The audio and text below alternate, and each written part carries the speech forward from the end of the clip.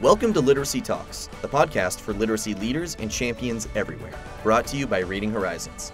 Literacy Talks is the place to discover new ideas, trends, insights, and practical strategies for helping all learners reach reading proficiency. Our hosts are Stacy Hurst, a professor at Southern Utah University and Chief Academic Advisor for Reading Horizons, Donell Pons, a recognized expert and advocate in literacy, dyslexia, and special education, and Lindsay Kemeny, an elementary classroom teacher, author, and speaker. Now, let's talk literacy. Welcome to this episode of Literacy Talks. My name is Stacy Hurst, and I'm joined by Donell Pons and Lindsay Kemeny, where we meet to talk about all things literacy. And today we are going to talk about something that happened in August. And Lindsay, you're going to lead our discussion, so I'll let you introduce it. Yeah, we recently got back from the Big Sky Literacy Summit. It was amazing. And so today we're going to talk about, our takeaways and just our experience there. Donell and I went there in person, and Stacy was able to join virtually for part of the time. So, Donell, do you have any overall observations from the conference? So for me, this conference has not disappointed. This is my second time to the conference, and it was every bit as good as the first time. And Stacy kept telling me how fantastic it was going to be, and it was amazing. And I think the setting is part of why it's so amazing. You're up there in Big Sky, Montana, and you're up at the resort. And the mountains are gorgeous. You've seen the scenery as you've driven in. And then they have a most amazing lineup of individuals who have come to speak. And I'm sure they're there also because it's a fantastic place to be as well. And it's also a fairly intimate setting. So all of those things kind of make it special. Yeah, I noticed right away that it was smaller than some of the other conferences that we've been going to. So I think Plain Talk, I looked back at my notes, and when we went to Plain Talk, there was 2,700 attendees about. And at Big Sky, I think we had about 700. Does that sound right, Donell? Mm-hmm. It was, I think, 500 the first day, and then a couple hundred more came. And really, there was a lot of us in all kind of when we're all together in the keynote and everything. All the keynotes. But when we broke up into sessions, I was really surprised at in a good way that there was a lot of space. Sometimes I feel like you're fighting for a seat, but I'm like, oh no, it's spacious. This is great. Yeah, I really like the format of it. And Donell and I attended last year. And now that I'm thinking about it, I don't know that we did a podcast episode on it. I know we shared with some of our friends from Reading Horizons that went, but I don't think we did an episode. But I like the format of this conference because they do what is called grand rounds. So you'll have a topic, you'll meet all together, and then the individual sessions are all related to that topic somehow. Then you come back together. I really like that format. And there were last year too, a lot of sessions that you could attend on each of those topics. So lots of options. Yeah. And like Donell was saying, the setting is just beautiful. You're up in the mountains. Donell and I went on a hike, which is always, Stacy, Donell likes to walk and hike very fast. Very fast, yes. I'm all, whoa. So it's like a good challenge for me to try to keep up with her. And then I was a little freaked out. I brought my bear spray. Donell told me that last year at Big Sky, they saw a bear. And so I made sure to have my bear spray. And then we didn't see a bear, but right when we came down after our hike, there were some some resort workers, people there that were saying, oh, there was just a bear sighting. I'm like, oh, they're right up there, which is right where we were. I'm like, oh, how long ago? And they said 45 minutes. And I'm like, what? We were up there. There was a bear up there when I was up there. And so then I didn't want to hike the rest of the time. Donell, it didn't scare. She kept hiking, but I was like, I'm done.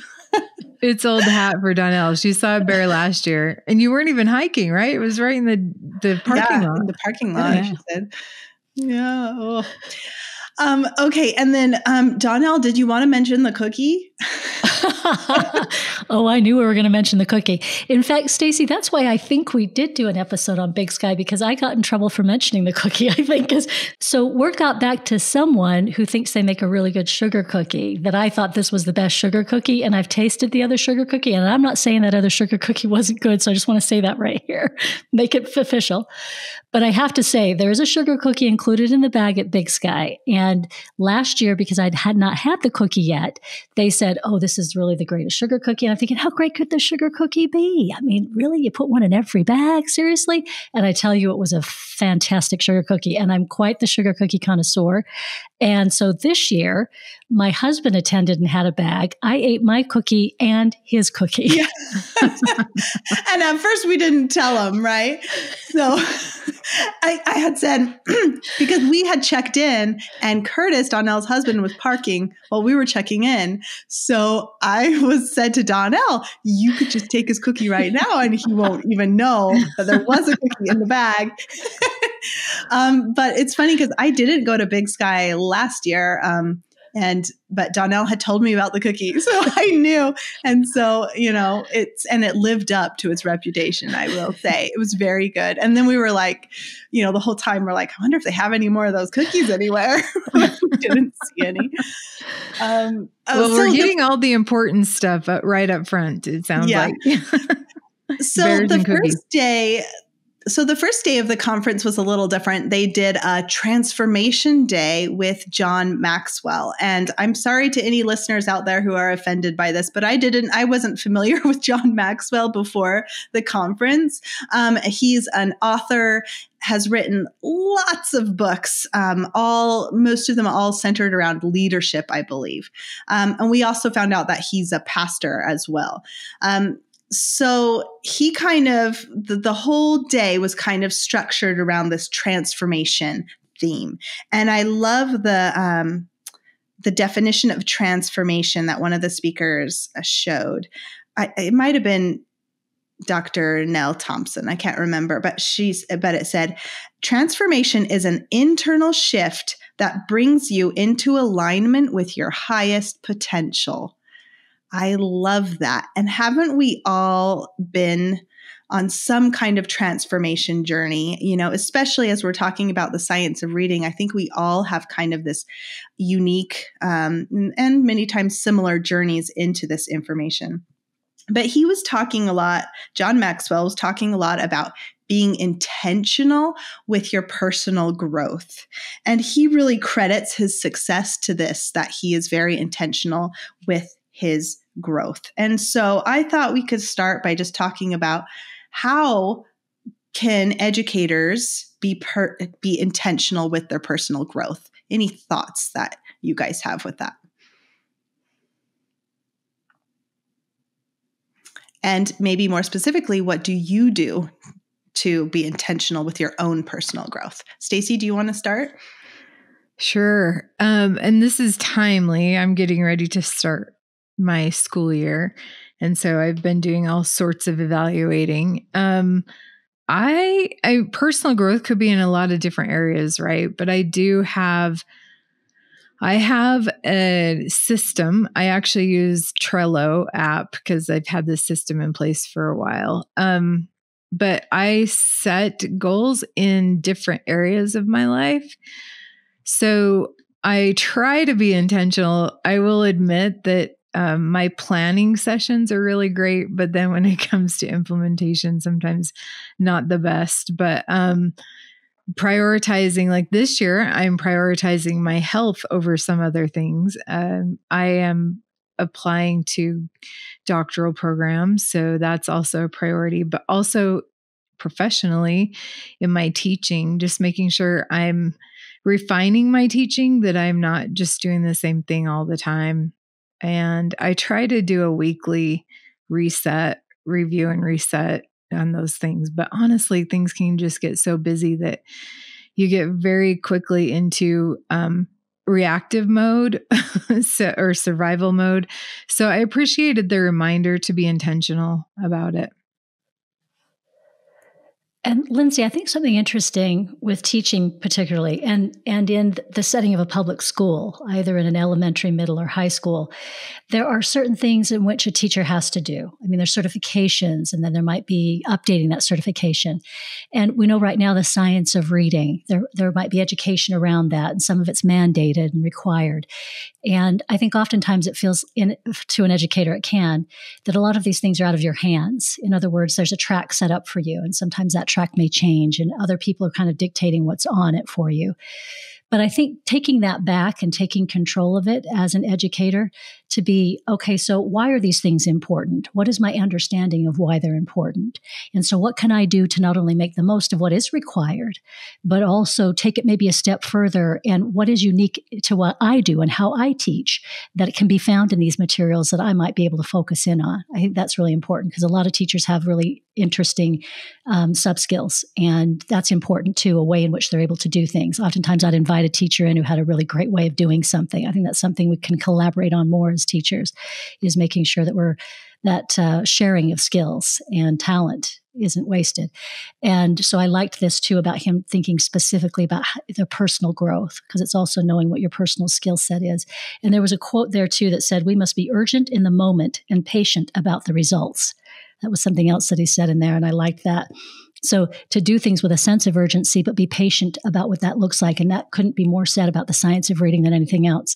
So urgent about learning the things we need to know, patient about how I implement, be careful and patient with yourself, because it will take time and we may make mistakes, but you can always correct. So there's a lot there to learn. Oh, you said a lot of really great things, both of you. That was excellent. And I love that, he really said you need to commit yourself to personal growth. He said something every day, like commit yourself to personal growth every day, which can be overwhelming at first if you think about that. But remember, you can take it in little chunks and little pieces at a time. And Donell, I love how you're talking about kind of sharing. So think about the people in your building and who can help you. And everyone has different talents. And some people are really good at one thing and others something else. So thinking about how we can come together, because a rising tide lifts all boats, right? Mm-hmm. So I love that. And just, he had said that getting better isn't automatic. So, we're teaching every day, or we're coaching every day, or, whatever our role is, we need to be intentional. And I personally like to set certain goals every year that I focus on. Like a couple years ago, I remember it was vocabulary, because I just thought I'm not very good with my vocabulary instruction. So my goal this year is to work on that, right? And of course, you're working on other things, but that was my main priority. Last year was my writing instruction. This year, I think I'm going to continue with the writing instruction, just because I have learned so many things that I really want to solidify. So I'm just thinking about that. So I'm thinking about that a lot, because like in our district, we have to set goals and we have to like record them. They have this database that we have to go record them. And then we have to decide how we're going to measure them. And then like our administration checks in with us at the end of the year. So I've been thinking a lot about goals. So I appreciate this opportunity to talk about being intentional and not just accidental growth, but think of a topic and maybe you can dive deep into that topic, find podcasts, find reading, watch a webinar. I think those are all great things. Any other thoughts on transformation, John Maxwell Day, anything? Donell, go ahead. There was a quote that kept coming up, and it would show up again later, a couple of days later, by some individuals. And it was originally Dr. Nell running the conference, credited Julie Washington with sharing the quote with her. And then eventually it becomes one of those quotes that you get every day. She has these stickers and you get these quotes, and they're all over my notebook that I take to the conference because I like to remember them. But this also, I think, applies to that sense of urgency about helping yourself become better, setting a goal for yourself, things you can improve. And there's a great deal of humility in that too that's required, right? Because you have to see what needs improvement. That's not easy to do. But there was this quote from Frederick Douglass that I think is amazing, and you can apply it so many ways. "I set out with high hope and a fixed purpose, at whatever cost of trouble, to learn to read." Now, on the surface, we're looking at as reading educators and saying, oh my gosh, what a great quote about reading and all of that. But it's also about personal endeavor, things that are very difficult and hard to do, high hope and fixed purpose at whatever cost of trouble. Those are really important things, right? So in other words, even if it's not easy, even if it's difficult, even if it's challenging, and boy, does that speak to teachers, to a lot of what they try to accomplish. Yeah, it speaks to the dedication, right? It really does take a lot of dedication. I love that and how because I hear that quote and I just think of the reading, but I like how you've kind of flipped that a little bit to think about that other angle. Stacy, anything else with anything John Maxwell said or that transformation day that you want to bring up? Well, I was reviewing my notes from that day because I did get to attend virtually. And I don't remember, the way I take notes didn't make it clear to me whether he said this or something that he said made me think of this. But when he was talking about goal setting and making progress, there was a note in my note section about just making sure to enjoy the process or the journey. Because if we're too fixated on the end, and yet we need to be patient for that to happen, that's an outcome. I think of that too. When Donell was sharing that quote, I was thinking about the work our students put into learning how to read too. And in my case, surely my first graders did, but I know my college students can be so much more intentional about putting work in to learn how to teach reading and what goes into learning how to read. But I feel like all of that effort and engagement and focus, if you're enjoying that process, then those outcomes are going to be even richer for you. They're going to be there, but they're not always immediate. So I thought that was a good reminder to me too. Yeah, and the journey can be difficult. And John Maxwell said, everything worthwhile is uphill. And I liked that one too. He had a lot of great one-liners that he shared. Yes, Donell, go ahead. I was just going to say, it kind of reminded me of, I've spoken a few times about my youngest and our challenges with dyslexia. And he had the most challenging case of dyslexia plus everything else. I call him the plus. But it's interesting because now he's in his early 20s. And I have to say, it's taken this long. I know there are going to be some folks out there saying, you got to be kidding me. But at the same time, it wasn't, you just do it. You're in it and you do it. But here we are, early 20s. And really, I'm seeing the blossoming of all that effort of work on reading right now. I mean, that's a long time coming, a long time support, many years of intervention, followed by many years of support.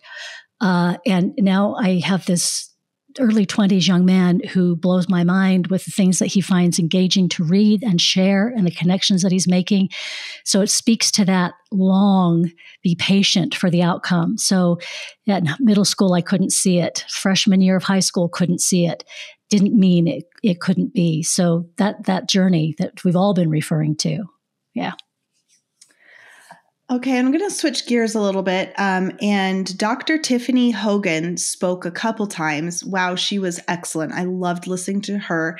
And I guess I'll call it kind of a keynote. I mean, it's kind of, it's like that grand rounds, or is that when we're breaking up? I don't know. Anyway, she talked to the whole group about implementation science. And I really loved listening to what she had to say. Implementation science is closing the gap between what we know and what we do. And, you think about that research and practice, putting the research into practice, and how does it look in practice? That's what I think of here. And she said, the science of reading movement will fail if we don't consider implementation science. And I won't say who said this because I had a friend sitting next to me. I didn't ask her if it was okay, but she leaned over to me and said, well, it has failed. It's already failed. And so we want to turn this around. We want the science of reading movement to be successful. So we need to focus on the implementation. So what do you guys think about this? And any thoughts on how we can close this gap, this research to practice gap? What are some thoughts?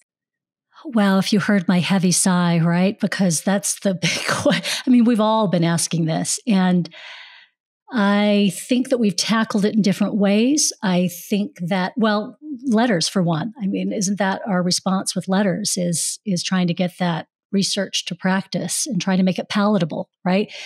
Consumable for individuals in different settings. I think that's the challenge too. And I think long have the researchers recognized that oftentimes it comes in a way that maybe isn't that meaningful for different audiences. So I think that's part of the challenge as well. Stacy, you've probably got some really good thoughts on this being in the education setting. Sure. And there are a lot of things I think we could do to close the gap. But Dr. Hogan actually wrote a research paper that she included in the notes for her speech, for her talk. So I read that. And she gave 3 really actionable steps. Some are systematic, but others you can employ tomorrow in your classroom. But the first one is to make sure that pre-service teachers are being taught what they need to know.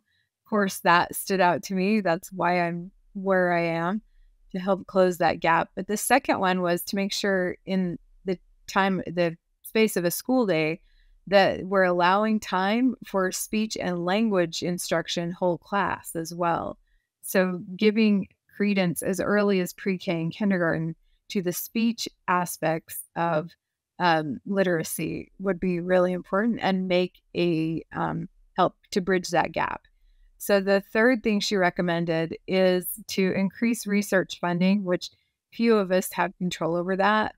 But I personally feel like there's a space for research in everybody's classroom. Lindsay, I know you were implementing some practices that you kept data on, and then you shared out about that. We need to be doing that as teachers. I'm hoping my pre-service teachers will learn to think like that, think scientifically, and really start doing research in your classroom with your own students in a way that will impact your teaching, always aligned with what we know about the science. So those I thought were 3 simple ways to do that. But I know that that's a lot easier said than done, because there's so much a teacher in a classroom can do. And Lindsay, you have all the control in your classroom, right? Or most of it. But a lot of it, these things need to be addressed in systems. So in our schools, in our districts, in our universities. So I think it's multifaceted for sure. If you're wondering where to find proven, outcome-focused ways to put the science of reading into practice, you're in the right place. Reading Horizons Discovery is the evidence-based foundational literacy program educators asked for and helped create, with integrated components emphasizing phonics, phonemic awareness, high-frequency words, and rapid assessments that make grouping and individualized instruction easy to manage and deliver. This is the program that makes literacy instruction streamlined and more successful for teachers and students alike, so all learners can achieve reading proficiency. Go to readinghorizons.com/product guide to download the complete program details today. Yeah, I just found it so fascinating listening to this implementation science, and I was like, yes, this is what I'm trying to do. And I was thinking, and this is what I'm trying to do with my book, 7 Mighty Moves, right? It was like, take the research, but then make it palatable and help teachers like this is how it's working in my classroom. This is what I do in my classroom, because you learn about the research, you read these wonderful things. And then it's like, well, what does that look like? How do I do that in my classroom with my students with, times 25 or, however many students you have. And I love that Dr. Hogan said, educators are the ultimate implementation scientists. That was just exciting to me. I was thinking, oh my gosh, yes, I am. I'm an implementation scientist. And Stacy, I love how you're bringing that back to the data. And that's just another reason why we're looking at our data to see if the way we're implementing the things we've learned are working. Or if it's not working, then we need to change something with the way we're implementing it, especially if we know that it's evidence-based or there's research that supports that. And yet I'm not seeing the gains in my classroom. What can I do different? Right. So, all right. So any other takeaways? Like Donell, do you have a favorite session that you want to share, or two or a few sessions that you want to share, and what your takeaways were? There were some real highlights, I thought, to this conference. One was having Doctors Snowling and Hume attend, and they're from England. So we don't normally get, and they're from the Oxford sort of ecosystem. And so I don't see them at the conferences here in the United States. That was a real treat, having them present here personally. And I think that was new for a few of us to see their faces. And it was fantastic. And talking a lot about oral language. And Dr. Snowling did a presentation on dyslexia that was very good, very straightforward, very good. And then she was also part of the panel discussion that was led by Dr. Tim Odegaard. I thought that was a highlight too, was one of these when we came back together sessions, and it was a panel.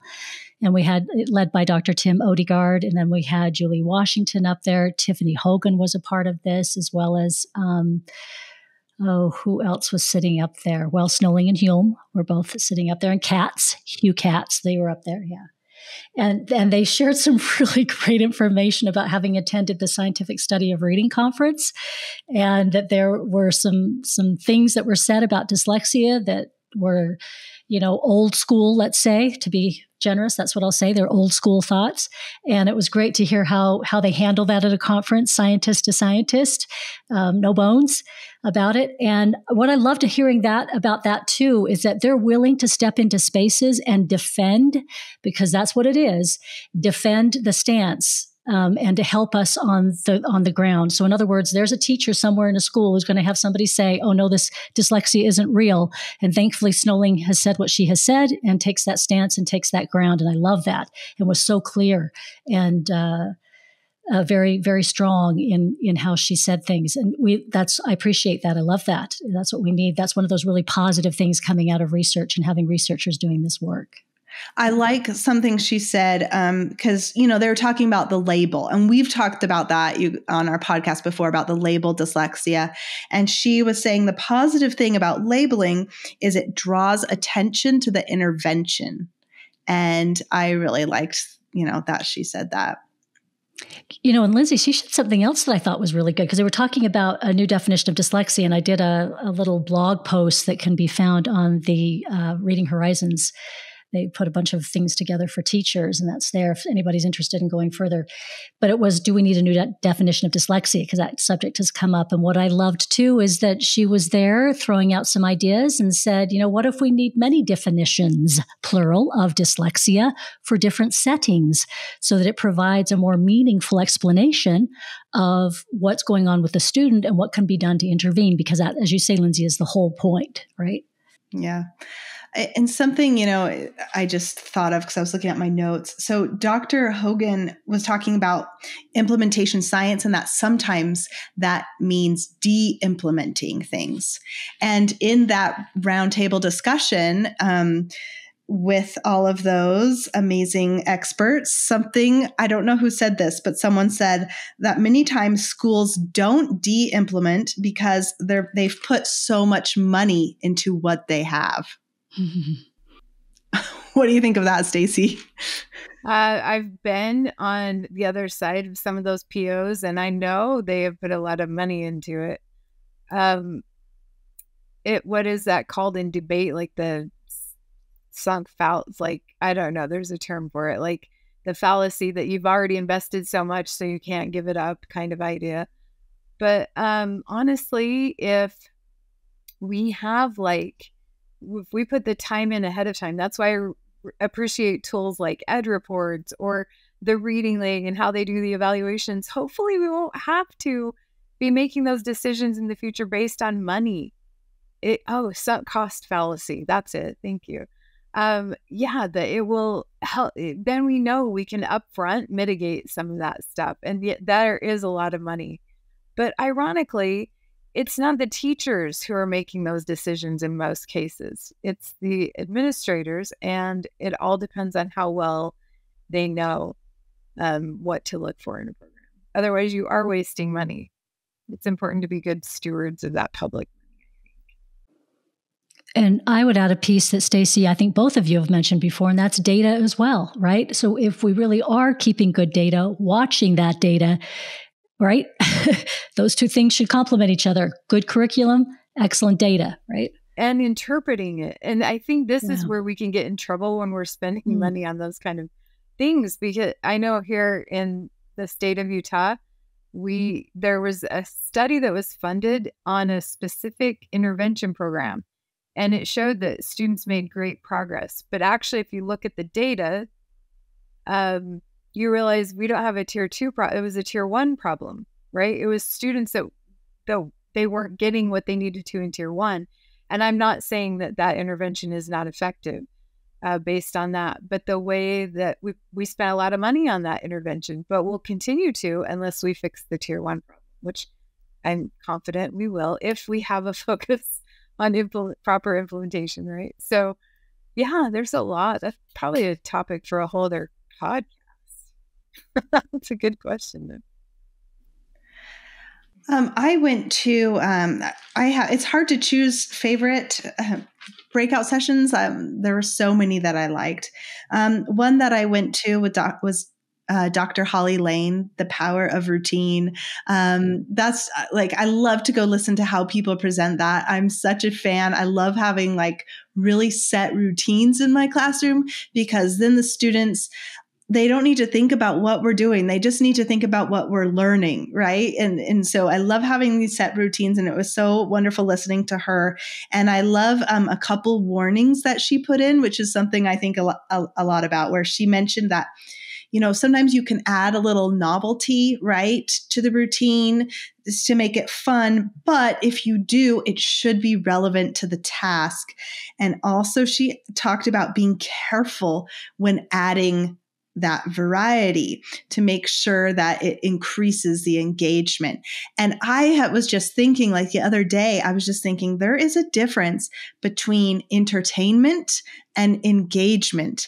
And so we're we want an engaging lesson, and then we're maybe doing something to entertain the students, but it doesn't necessarily up the learning. And I think it's just really we have to be so careful, because we want to do fun things, but sometimes they're just detracting from the learning that needs to happen, right? I have so much to say about this, but I'll keep it short, because my pre-service teachers do it. We teach them the routine for teaching a structured literacy lesson. It's very outlined, very consistent. And like clockwork, about 6 weeks into this, I can expect from my students them saying, I think it's getting a little boring. And then I watch their student's totally engaged. It's actually boring for my student at that point, because they have it done. So that's the time that I get to say, those routines are so critical. And there are ways to be really passionate about what you're teaching, and use a lot of techniques in your delivery to engage, but don't switch up the routine. Just keep it consistent. Like you said, Lindsay, exactly. So they can focus on the content, not getting used to some new routine. So yeah, and sometimes when you bring that novelty in, you need to consider the management of it. If you are a teacher with really good management, and you're still going to be able to get through the blending, the segmenting, or whatever it is, the decoding at a quick pace, with everyone right with you, then fine. But if you pull out the little manipulative and suddenly it's kind of chaos and it slows you down and kids are playing with it instead of doing what they're supposed to, then you need to rethink that, or just really tighten up the management of it, right? Because we can have a lot of lost learning time. And Lindsay, I love that somebody else brought up cognitive load theory as well in some of this, saying that oftentimes we put too many things in front of a student and the really important connections are lost because of all of the visual information or other things. So that was interesting too. Holly Lane will be speaking at our online pre-service literacy conference in November. And Dr. Lane, I don't dare assume that you're listening, but in case you are, I'm just going to send you an email to remind you to bring up this thing about routines, because it's really important to learning. Yeah, I'm sure she will. And especially important for your pre-service teachers, right, Stacy? That's so good. And another session I loved was Dr. Leslie Laud. She has become kind of a mentor for me this past year, really helping me improve my writing instruction. And so I loved listening to her. And something she talks a lot about which I want to mention, because we talk a lot about how students need instruction at the sentence level, and they do. But that doesn't mean we have to push off teaching paragraphs or, and passages. We can do those things together at the same time. So I just like that she was talking about, you don't need to teach sentences alone. We can still be working on our paragraph writing as well as that explicit instruction at the sentence level. Go ahead, Donell. I was just going to add to that, Lindsay. I love that you brought this up, because I think the theme of the conference was oral language, clearly, which I thought was fantastic. We brought that up a lot. It was in many of the sessions. Dr. Julie Washington did a great presentation on oral language at the heart of it, and just talking about how important those conversations are early with our students, to make sure we're using full sentences, to make sure we're having students respond as best they can in full sentences and encouraging those full sentences, providing a stem if necessary for students who don't have one, not giving up, right? But providing a way in which that student can reach the goal. I loved all of those things, making sure we label things. So we're being more intentional with how we point out something, and we make sure we use more words to do so the student has interaction with that. All of these things are so important. Again, it's that intentionality, and I love it. But it was interesting because my son and I got into this conversation, my son with dyslexia, because he loves these kind of conversations. I'll come back from a conference and we were discussing this very thing. And he said, hey, I'm studying screenwriting, and one of these great screenwriters that I've been studying, he has dyslexia, and he really speaks to me. Boy, does he speak to me. I've read a couple of his books, and the way he does story or looks at story is just like I do. And I thought that was really interesting. It made a lot of sense to him. But within that, he was saying we need to rely on that oral language history that we have of telling stories. And telling stories is to give information to each other. And we lose touch with that oftentimes when we go to the written word. And we seem to think they're two very different things. And all the way through, anyone who tells a really good story knows it begins with spoken. That desire to tell somebody something and to share and impart information, and making sure that we provide that for our students in the classroom. I thought this conference did a really good job with that in all of the sessions. They did a really good job. Like, that was such a huge takeaway. Oh my goodness, language is everything. And Dr. Elsa Cardenas-Hagen said, infuse language. She said, infuse language into everything you do. And I was just like, oh, yes, it was a huge takeaway, a great focus in the conference. I was thinking about that very thing, Donell, as you were talking, because there is a lot to language. There are a lot of aspects. You have speaking, you have listening, you have the structure of language. But I knew when I was getting my, it was called at the time EL endorsement, we did learn, and it habituated with me to create a language objective for every lesson, no matter what you're teaching. So if it's something as simple as the student will answer in complete sentences, and you're teaching math and you ask the question, what is 2 + 4? Don't expect 6. That's not the answer. The answer would be 2 + 4 = 6. And really helping develop no matter what aspect of language. And you can just choose one, right? You don't have to focus on all the things at once, but being intentional, and maybe that's a challenge I'm going to try to remember for myself in this school year with my own students.